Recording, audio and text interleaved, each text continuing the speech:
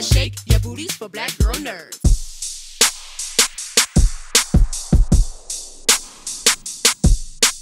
Thank you so much for your time.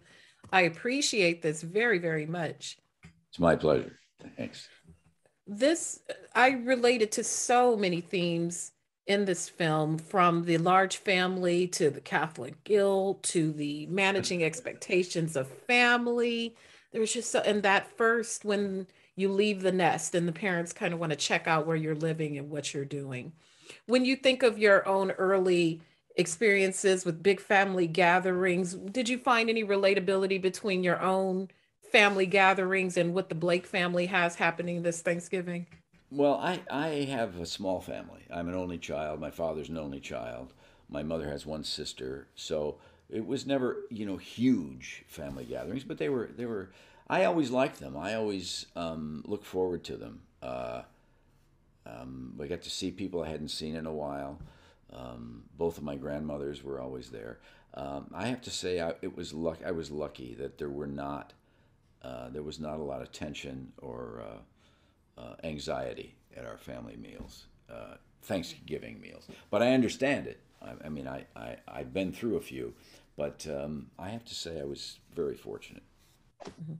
What was particularly interesting to me about the chemistry of the cast is just the sheer amount of dialogue that you all have at any given time, and it just flowed beautifully, like an honest, true family. From the commentary, from the peanut gallery to what's happening, it might be intense, and the joking of it all. When you're running through those type of scenarios with all of your co-stars, does it take a moment to establish how all that conversation is happening and it's still being natural for us, the viewer?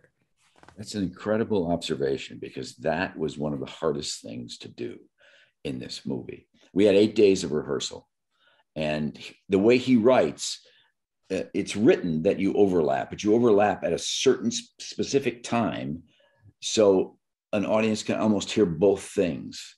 And it was really it's hard. It was really hard because we shot one scene that was 9 minutes long. That's the take. The dinner scene was probably 5 or 6 minutes every time we shot that. So it was very important to, it sounds like people from Scranton, Pennsylvania talk, and yet it's art. It's beautiful the way Stephen constructed this piece. So yeah, it was really hard.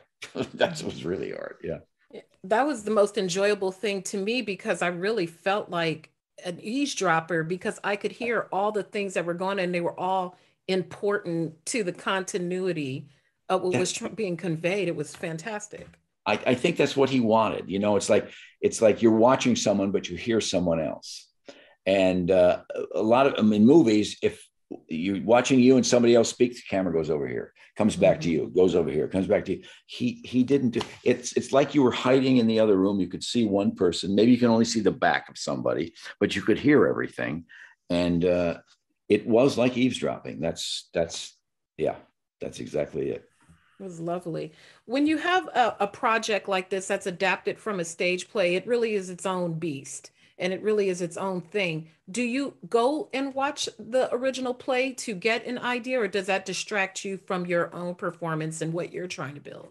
No, I would have. I'm always meant to see the play, and I never got into New York to do it. My agent she just kept saying, "You've got to see this play. You've got to see this play," and I never got a chance to see it. I wish I had, but I didn't. I will someday, somewhere. Same here. Now I want to see that Yeah, version of it as well. yeah, I yeah. I thank you for your time. This is your performance was marvelous, and Thank you, I really really enjoyed just the continuity between you all. That really made it for me. Thank you again for your time. thank you, thanks so much. Take care. Bye. Thank you so much for your time. I appreciate you talking to me today. Thanks for your time. The humans, I related to so many aspects of this, from the large family gathering to the small town, to there's so many themes that I think a lot of us can relate to during the holiday season. When you reflect on your own family holidays, Did you have a feeling of dread? Did you have a feeling of anxiety? Like, what was the underlying emotion that ultimately inspired you to create this? It's a good question, Jeandra. I think it was all the feels that you mentioned. Joy, feeling of safety, also a feeling of elements of dread and feeling scared to go home. I think for a long time I was a gay kid who grew up in Scranton, and so I think my relationship and forming my own identity and still feeling so connected and so much love from my family unit in my hometown and figuring out what that relationship is. So I think in some ways, I think the story hopefully contains the elements of sadness and humor and literal jump scares are kind of the sort of stew that I have experienced and sometimes do experience when when I sort of return home, or what a family holiday means in its entirety. I mean, I'm always curious to hear from other people because it is such a check-in moment too. It's like multi-generations coming together, great food, hopefully, but also that, like what do you carry back year to year? It just varies based on the outside world, what's going on in your life, who might be sick, whose health is failing, who needs more help, who needs less help. So I think it's just a roller coaster that maybe the Blakes might not necessarily, everyone might not see themselves in the Blakes, but that roller coaster of what one encounters with a large family is probably, I hope relatable to some people. Mhm.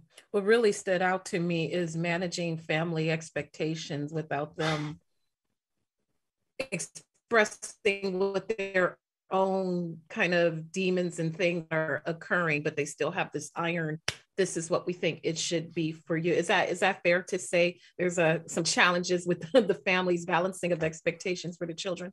Yeah, and of course it's like so complex. Where does that come from? And I love that the older daughter, Amy's character, is sort of better at seeing her parents as real people, complex people who have had their own journeys and maybe whose stubbornness and being set in those ways and how things should be, just having maybe a calmer relationship to it, even if she doesn't always agree with them. Whereas Beanie's sort of the classic, I'm 25 and I haven't yet discovered that I maybe am a lot like my mother. So instead, she just sort of like, she's constantly butting heads with her, but because she actually is turning into her mother in many ways.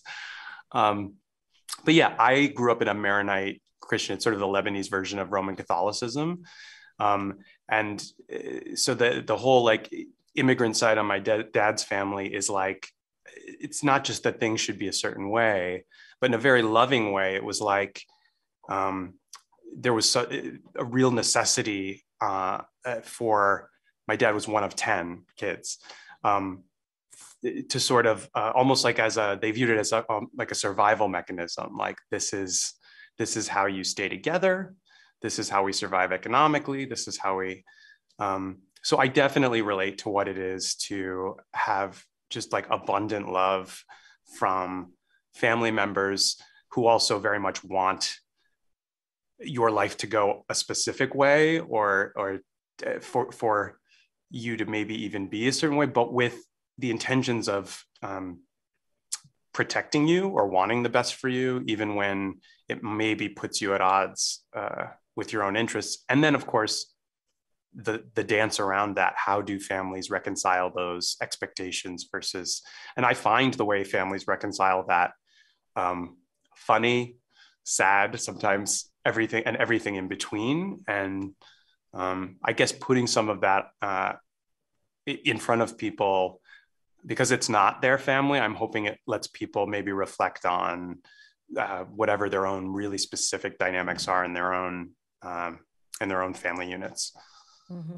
I saw so much. I have to wrap it up, but I have a very large Catholic Creole family from Louisiana, and there's a lot of the same dynamics. I found a lot of relatability in that. Well, I need to buy you a beer because I want to hear about those. I want to hear how you're coping with. Woo, child. Thanksgiving is next week. Thank you so much for your time. We should connect sometime and talk about it. Thank you. I would actually really like that. Thank you for taking the time. My pleasure.